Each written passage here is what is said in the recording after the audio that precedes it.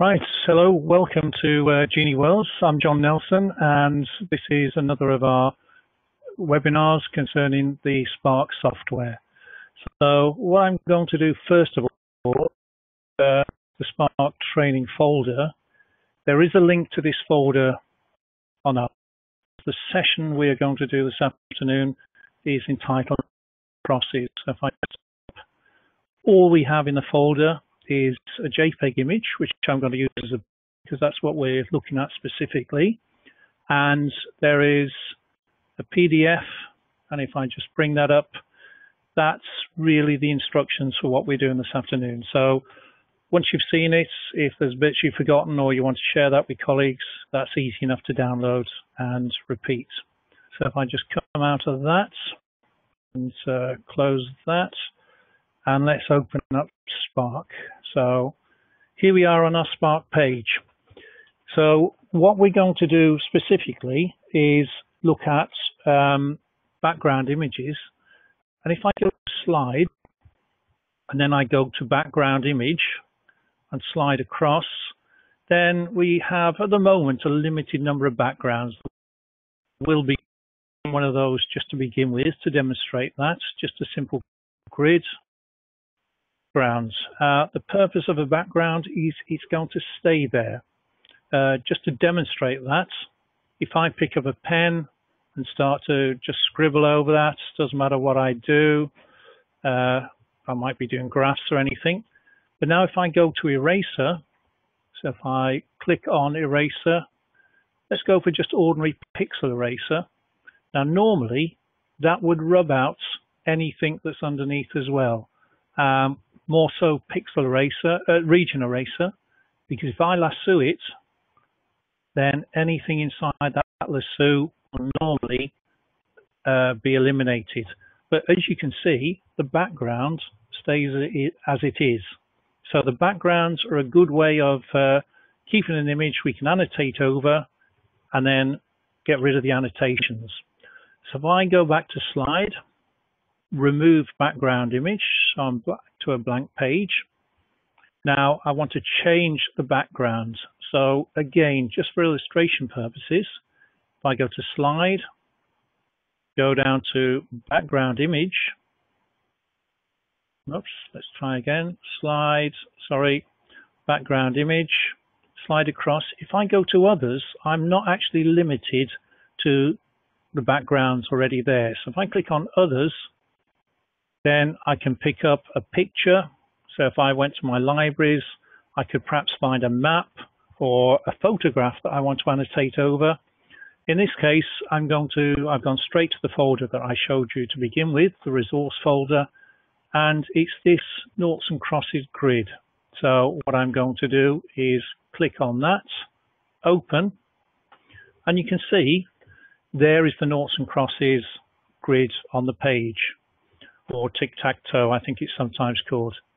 The thing is, that's quite small. I want to make that large because perhaps, remember, this is a multi-touch screen, that I can perhaps have more than one child participating in this exercise. So to make that bigger, I'm now going to the zoom in icon, click on there.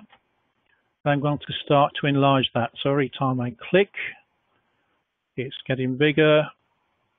I think that's probably the size I want. Let me go to the move hand icon. Let's put that to. So that is a background. And again, just to repeat, if I pick up and I write over it, go to eraser, let's go to region eraser, it doesn't touch the background. So that's exactly what I want. Right, now games and noughts and crosses, we're going to devise it so it's as if we're playing with colored counters. So what I need here is two different colored counters. So what I'm going to do is go to Insert, Vector Graphics, and I'm going to actually draw a counter. I suppose I could get an image, but it's a bit easier doing it this way because what I can do is change the color inside. I want two different colors. So if I click on there and then just draw that counter to reasonable size. I think that's about right. Just let me move it out the way for a second. So I'm just going to move that to the left. Now, again, as we've looked at before, if I go away, if I click on an image, I get 4 toggles. So that's my resizing toggle, rotation toggle, that's just the moving toggle, but it's the menu that I'm after. So if I click on the bottom left menu icon, these are all the things I can do with the image. First of all, I just want to clone an image. Let me click on clone. So you can see that I've now got, whoops, didn't mean to resize it. I meant to move it. Let me go up there.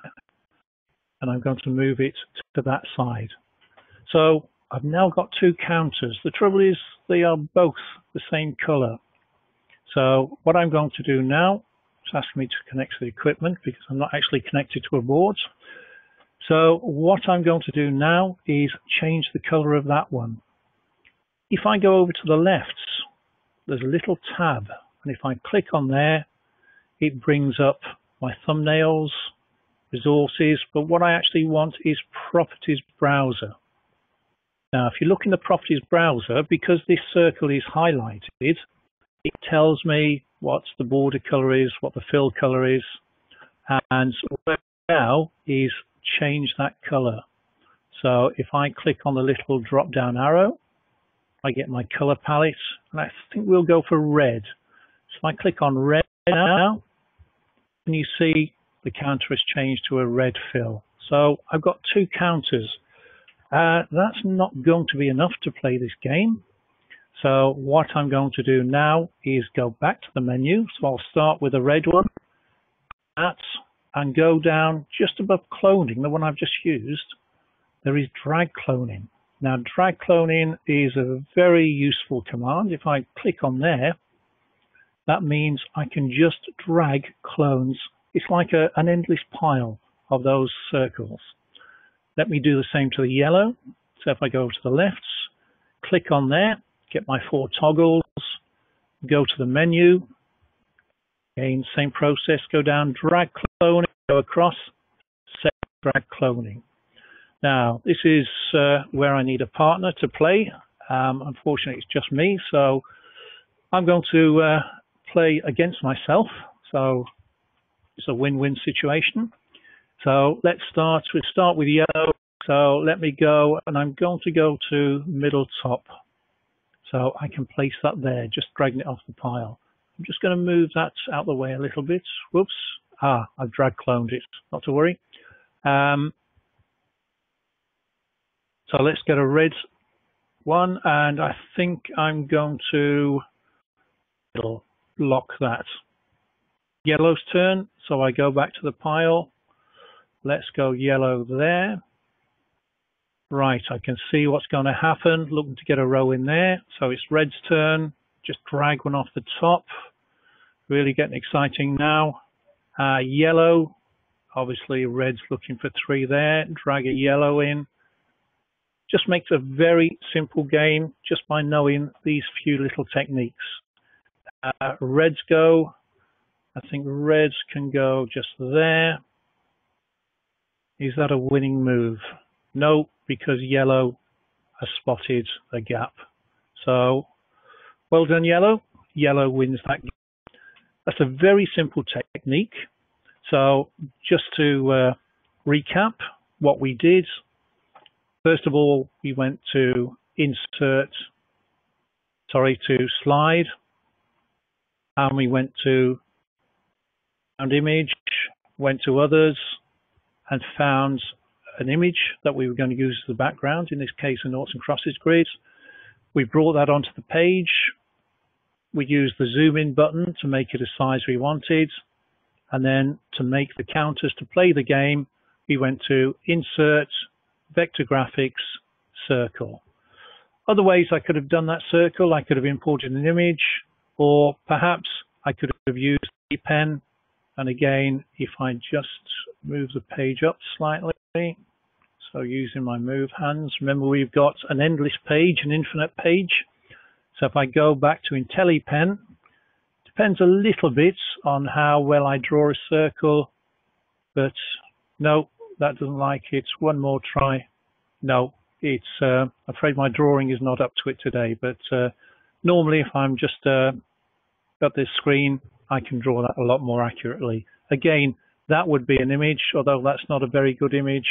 If I click on that, I get the 4 toggles again, and then I can go back to properties and I can change the colors on it. So what we've done, we've created a very simple game, quite nice for multi-user. Remember the Genie board is a multi-touch board. And just by using those simple techniques, I've created that game. Again, the emphasis has been on creating backgrounds, cloning images, changing the property color fills on the image. Not particularly long, not particularly hard, but quite a few nice techniques in there that you could apply to different situations. So thank you for watching that. I hope that's been of use. And again, it's a nice program to use, the Spark. There's lots of little ways that you can be inventive and creative. So thank you very much. Remember, if you go onto the website, the little resource folder's on there. And please have fun, and I hope you win. Okay, so I'm just going to minimize that now. Just going to go back, and I think that's the end of the meeting. If you have any questions, you can always get in touch with us, but I'm here to answer any questions. So I hope that's been of use, and see you for the next, hopefully, for the next webinar. Thank you very much indeed.